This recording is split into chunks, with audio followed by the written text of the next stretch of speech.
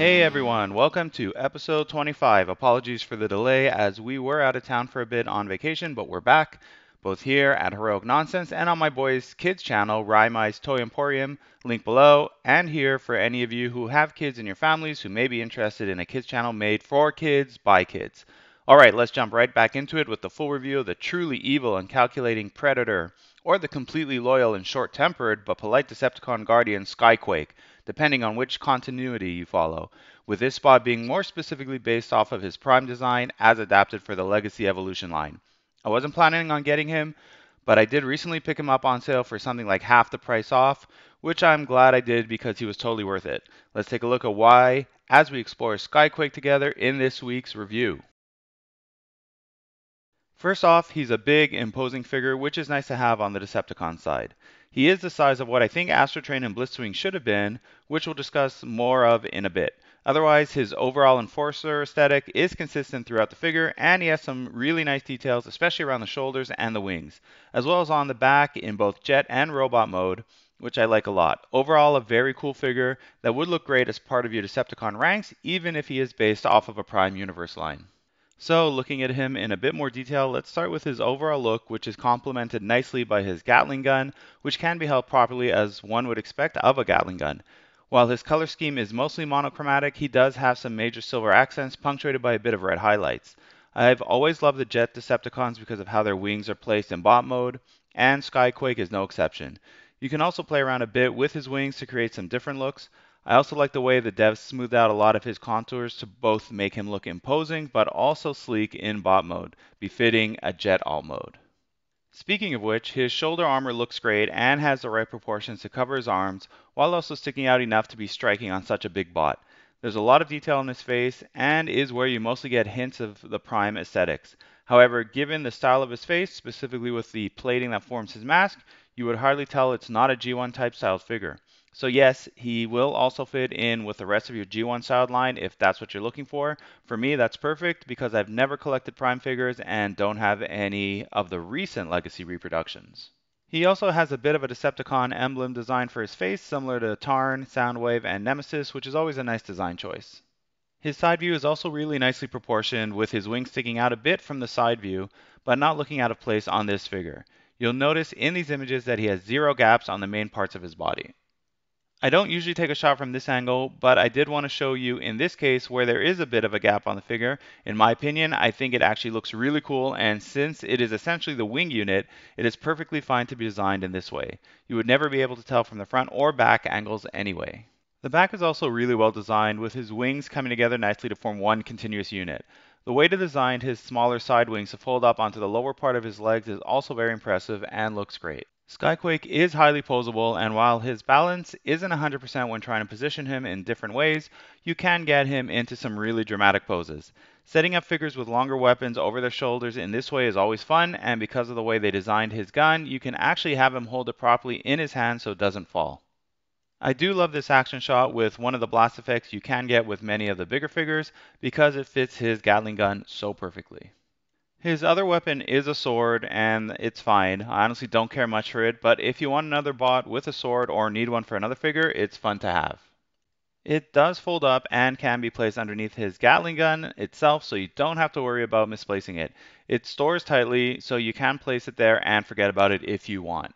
Like I said earlier, another nice thing about this figure is that the shoulder armor has a huge degree of freedom of movement, which works well for posing him in different positions, but also creates different looks for him, as I did here for example. Overall, I give this spot high marks for design and look. So with respect to the jet mode, I typically prefer the more standard modern plane styles, like the F-15, the F-22 Raptor, or slightly modified versions of them like for the Coneheads. When it comes to futuristic styles, I only really ever liked Cyclonus.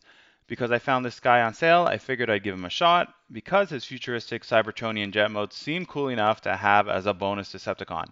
Having seen the jet mode in person now, I do have to say it is extremely well designed and has a very sleek and fun design, with the back thrusters section giving the jet mode a huge awesomeness boost. SKYQUAKE actually looks really cool on display like this as well, and highlights all of the jet's very nice features, including the smooth aerodynamic form of his jet, his nicely proportioned wings, and the multiple back stabilizers, giving him a Cybertronian F-22 Raptor feel. Everything mostly tucks away nicely as well on his undercarriage, which is a very nice bonus. Overall, I think the jet looks amazing, especially if you want something a bit more Cybertronian but still being rooted in modern plane styles. The silver and red color accents are just enough to give the jet a nice grounded paint job and not going too over the top. Now this is where I was most impressed, as the back of figures in their alt modes can sometimes look very kibbly, especially where the feet or legs don't integrate well. In SKYQUAKE's case, I think this thruster section is the most impressive and looks so aggressive. The three thrusters forming a triangle shape look so good up against a very sleek form of this jet mode. Any way you pose the jet highlights how awesome this part of the jet looks, and you could seriously display him this way because of how impactful it is. As for the gun, there are a few ways you can attach it to the jet mode, with this version being my favorite. However, since we only get one large gun, I prefer to leave it off altogether. Perhaps if there were two and it was a bit more aerodynamic, I'd keep them both on the wings, but even then, I feel it would take away from the sleek style of the jet. Alright, on to the transformation. So first we're going to start by lifting up these shoulder armor plates. You can see one of my mini wings is missing. It pops off a lot, so I just left it off. We're going to push back the head a bit. It moves back and forwards. You'll see why in a minute. Let's flip this tab up where you're going to put the fist in, and these actually stay up after you've pushed in the fists. And then we're just going to push these lower arms slightly up. That's going to be needed for the back when we tuck them away. Now turning it around, we'll just flip these wings open like so, and you can just roll them down a bit like that. And now pull the lower part of the body apart from the top, and then just lift up this whole cockpit section like so. And this is why the head needs to be pushed back slightly, because then you just cover it up with the cockpit section and close up the nose cone. You can close this wheel now, unless you want to keep it open.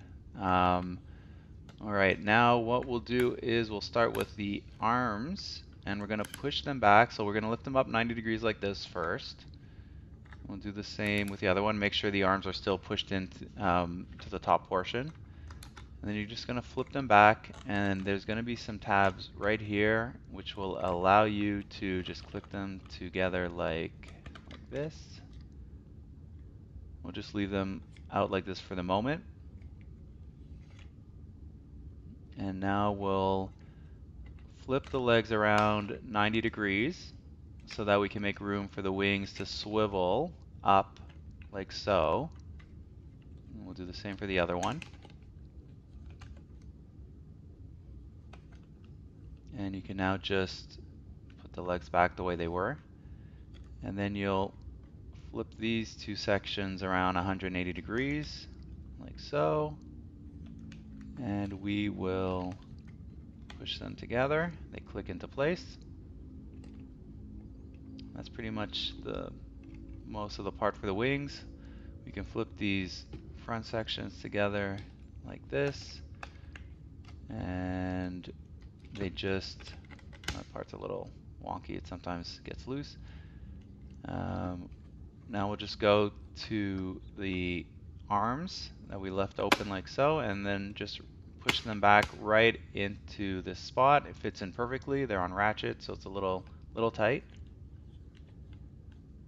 Okay, now let's go to the legs, close up the feet, and then lift up these side wing stabilizers. We're just gonna, you see there's a tab, we're just gonna push them in, and I just dropped mine.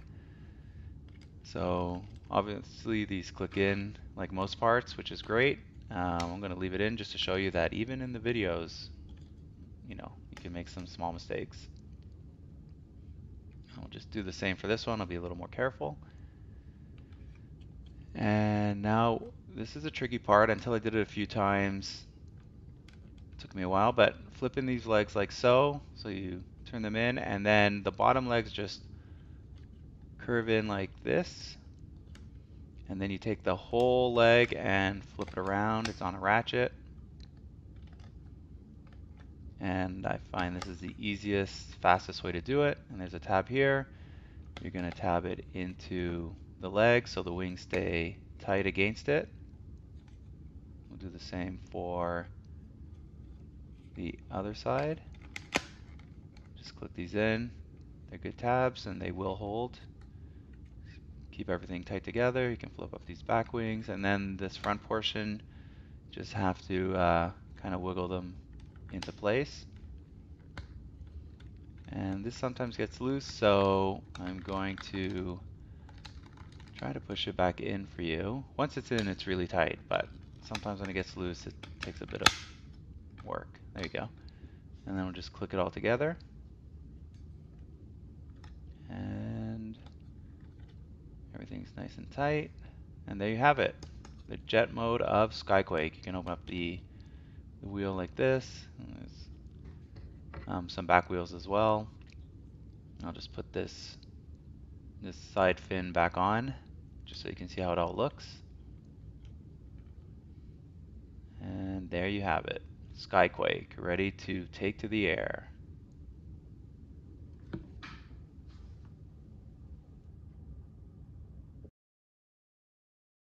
Like I said earlier, he is a big bot. He definitely gives the impression that he is an enforcer, and it totally works with his G1 character being a predator, as well as his Prime Universe character being a guardian.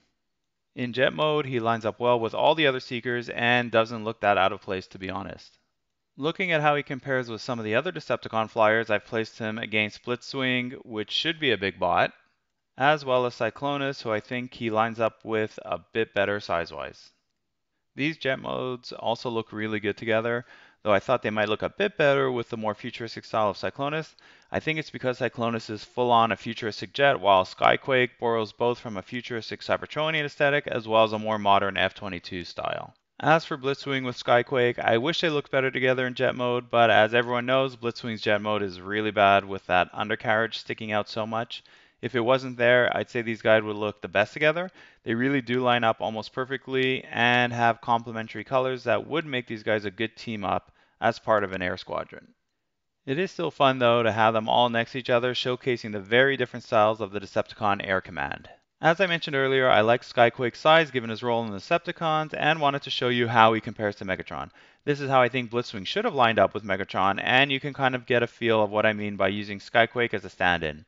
The reason I like this size difference I think comes from one of the not too long ago runs in IDW where they showed Blitzwing as an enforcer of sorts and had him standing next to Megatron. He just looks so cool that way and totally made sense that it's become somewhat etched in my mind now as the quintessential Blitzwing.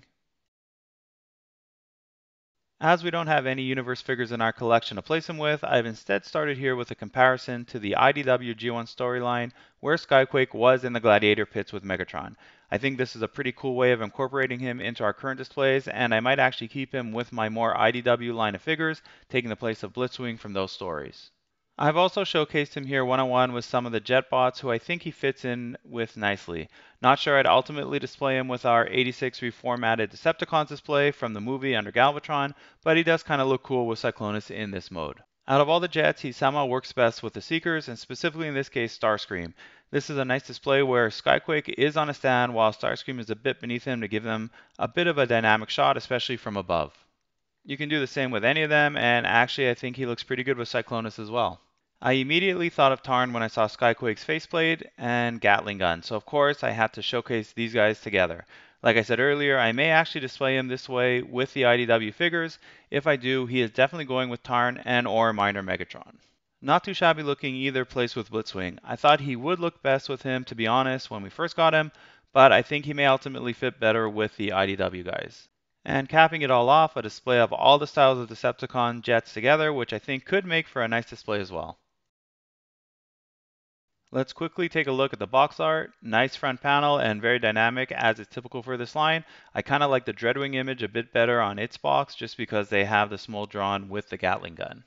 Really like the close-up features of his face here and totally dig the way they show both modes on these side panels. The back highlights the Evo Fusion gimmick and also shows how you can attach needle nose to his back in jet mode, kind of like the Cobra Night Raven from G.I. Joe. If we do ever get needle nose or another bot based off of his design, I'll show you how they attach in that review. I think Windsweeper from the Doom and Destruction 2-pack could look really good with SKYQUAKE. So that brings us to the end of episode 25. Hope you all enjoyed it. I'm happy to say that all our new pre-orders are finally coming in, so expect all new reviews of all new figures from both Transformers and G.I. Joe Classified over the next several months. Thanks for sticking around, and see you all next episode. And remember, it's all such heroic nonsense in the end. Bravo!